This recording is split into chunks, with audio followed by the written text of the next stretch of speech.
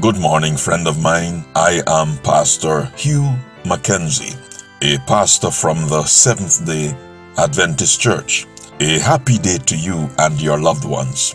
Every morning we share 2 chapters from the audio Bible narrated by Alexander Scorby and a devotional from one of the chapters shared. May you be spiritually blessed and refreshed as you listen. Please share the presentations so that someone else may be blessed. May God continue to bless you and your family as you listen every day. God bless you. Chapter 2. Blow ye the trumpet in Zion, and sound an alarm in my holy mountain. Let all the inhabitants of the land tremble, for the day of the Lord cometh, for it is nigh at hand. A day of darkness and of gloominess, a day of clouds and of thick darkness, as the morning spread upon the mountains. A great people and a strong. There hath not been ever the like, neither shall be any more after it, even to the years of many generations. A fire devoureth before them, and behind them a flame burneth. The land is as the Garden of Eden before them, and behind them a desolate wilderness. Yea, and nothing shall escape them. The appearance of them is as the appearance of horses, and as horsemen so shall they run. Like the noise of chariots on the tops of mountains shall they leap, like the noise of a flame of fire that devoureth the stubble, as a strong people set in battle array. Before their face the people shall be much pained, all faces shall gather blackness. They shall run like mighty men, they shall climb the wall like men of war, and they shall march every one on his ways, and they shall not break their ranks, neither shall one thrust another. They shall walk every one in his path, and when they fall upon the sword, they shall not be wounded. They shall run to and fro in the city, they shall run upon the wall, they shall climb up upon the houses, they shall enter in at the windows like a thief. The earth shall quake before them, the heavens shall tremble, the sun and the moon shall be dark, and the stars shall withdraw their shining. And the Lord shall utter his voice before his army, for his camp is very great, for he is strong that executeth his word. For the day of the Lord is great and very terrible, and who can abide it? Therefore also now, saith the Lord, turn ye even to me with all your heart, and with fasting, and with weeping, and with mourning. And rend your heart, and not your garments, and turn unto the Lord your God. For he is gracious and merciful, slow to anger, and of great kindness, and repenteth him of the evil. Who knoweth if he will return and repent, and leave a blessing behind him, even a meat offering and a drink offering unto the Lord your God? Blow the trumpet in Zion, sanctify a fast, call a solemn assembly. Gather the people, sanctify the congregation, assemble the elders, gather the children, and those that suck the breasts. Let the bridegroom go forth of his chamber, and the bride out of her closet. Let the priests, the ministers of the Lord, weep between the porch and the altar, and let them say, Spare thy people, O Lord, and give not thine heritage to reproach, that the heathen should rule over them. Wherefore should they say among the people, Where is their God? Then will the Lord be jealous for his land, and pity his people. Yea, the Lord will answer and say unto his people, Behold, I will send you corn, and wine, and oil, and ye shall be satisfied therewith, and I will no more make you a reproach among the heathen. But I will remove far off from you the northern army, and will drive him into a land barren and desolate, with his face toward the east sea, and his hinder part toward the utmost sea. And his stink shall come up, and his ill savour shall come up, because he hath done great things. Fear not, O land. Be glad and rejoice, for the Lord will do great things. Be not afraid, ye beasts of the field, for the pastures of the wilderness do spring, for the tree beareth her fruit, the fig tree and the vine do yield their strength. Be glad then, ye children of Zion, and rejoice in the Lord your God. For he hath given you the former rain moderately, and he will cause to come down for you the rain, the former rain, and the latter rain in the first month. And the floors shall be full of wheat, and the fats shall overflow with wine and oil. And I will restore to you the years that the locust hath eaten, the cankerworm, and the caterpillar, and the palmer worm, my great army which I sent among you. And ye shall eat in plenty, and be satisfied, and praise the name of the Lord your God, that hath dealt wondrously with you. And my people shall never be ashamed. And ye shall know that I am in the midst of Israel, and that I am the Lord your God, and none else. And my people shall never be ashamed. And it shall come to pass afterward, that I will pour out my Spirit upon all flesh, and your sons and your daughters shall prophesy.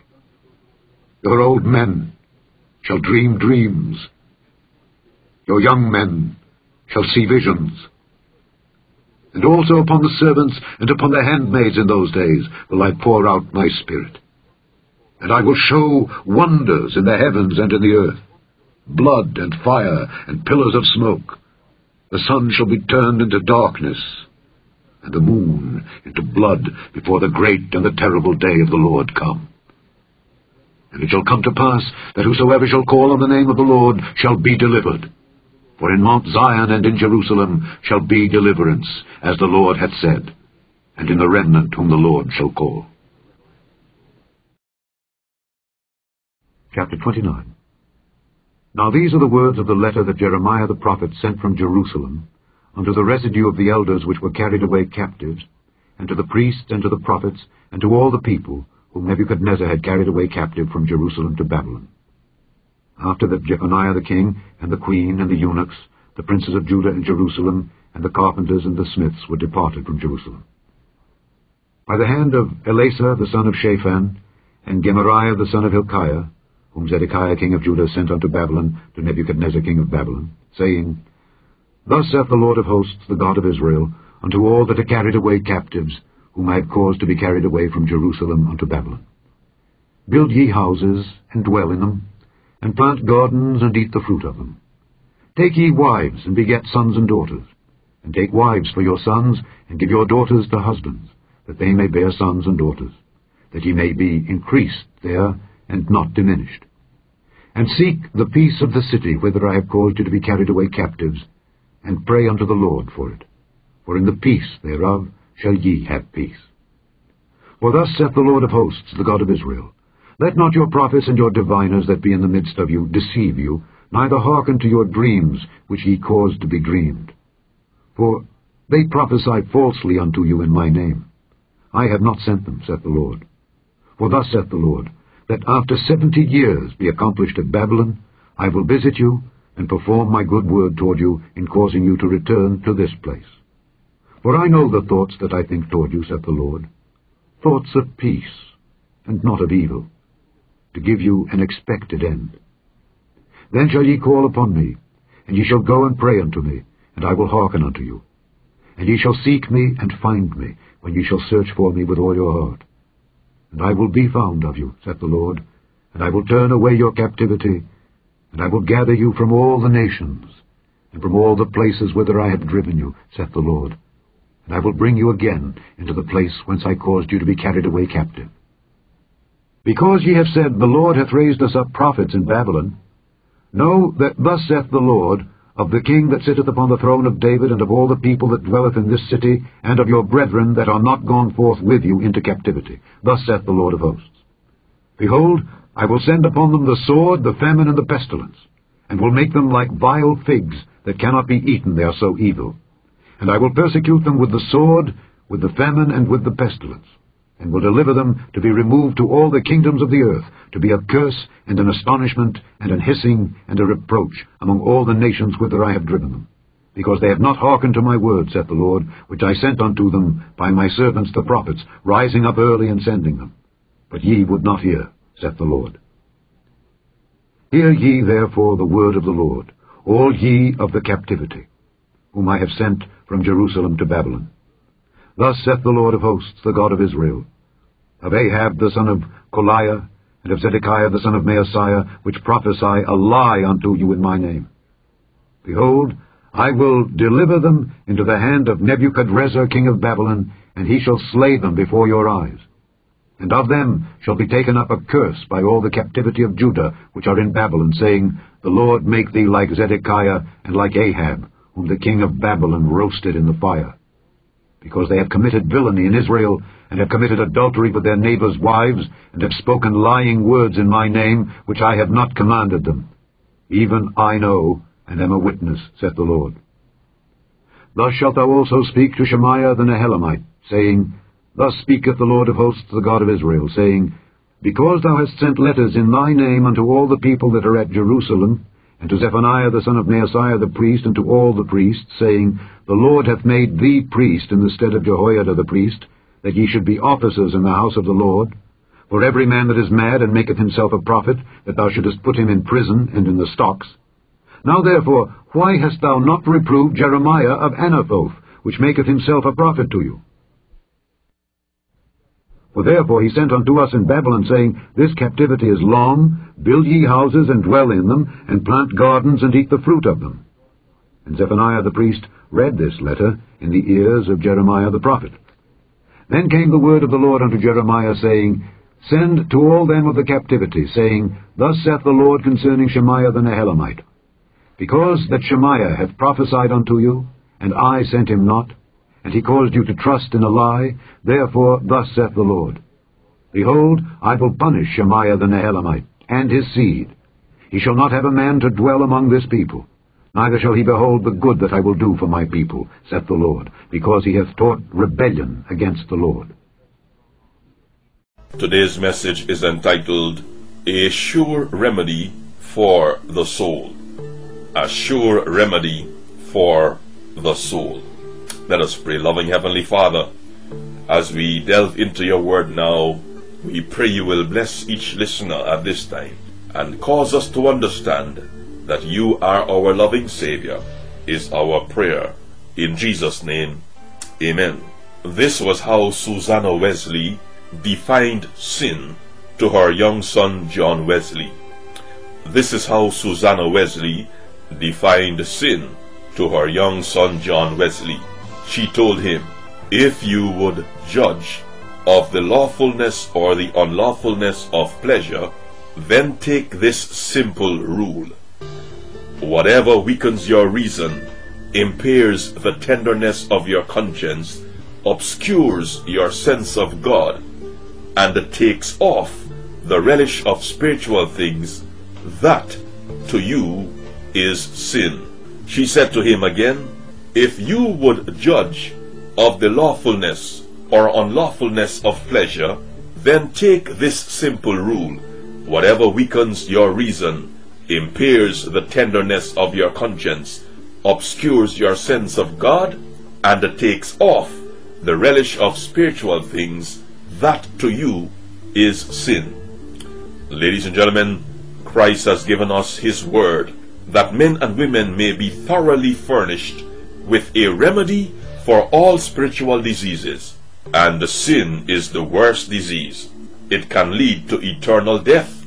Romans chapter 3 and verse 23 states, For the wages of sin is death, but the gift of God is eternal life through Jesus Christ our Lord. The word is a test of human character. It points out the disease and also prescribes the remedy. Oh yes, my friend, in the word is a prescription for every spiritual ailment. We say that again. In the word of God, the Bible, there is a prescription for every spiritual ailment. The plain commands of God will exert a healthful influence upon the mind and upon the whole body. If the plain commands of God are taken in faith and faithfully practiced, its remedies will be unfailing. Before the humblest individual is opened the promises of the word of God, God declares in James chapter 1 and verse 5, If any of you lack wisdom, let him ask of God, that giveth to all men liberally. God will give us wisdom to understand his word. The person who asks for wisdom will never be sent away empty, and the individual who lives by every word of God will improve in mental and moral capabilities. He or she will have a clearer understanding than they had manifested before they opened the heart to the entrance of the Bible, the word of life. You see, connected by faith with the living source of wisdom and knowledge, the mental powers will grow and expand as we study the Bible. While the powers of the mind are under the control of Satan, they are weakened and deformed. But when the power of truth is brought into the heart, it influences the whole being. The Lord has uttered his voice in his holy word, the Bible.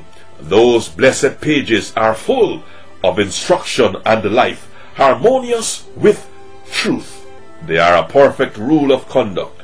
Instructions are given, principles are laid down, which apply to every circumstance in life. Even though some particular case may not be cited, nothing is left unrevealed, which is necessary to a complete understanding of faith and a correct line of behavior or practice. Friend of mine, every duty that God requires at our hand is made plain in the Bible. None will err from the right path who meekly and honestly take the Bible as their guide, making it the man of their counsel. Friend of mine, you can depend on this. If you study the Word of God with a sincere desire to get help, the Lord will fill your mind with light. Your work will improve because God will bless you, and your influence will be a blessing to others. Friend of mine, I challenge you today. Feed on the Word of God, and your life will take on a new meaning. Your life will improve. You will learn more of Jesus, and you will be able to say, like Jeremiah, "Thy words were found, and I did eat them, and thy word was to me the joy and the rejoicing of my heart."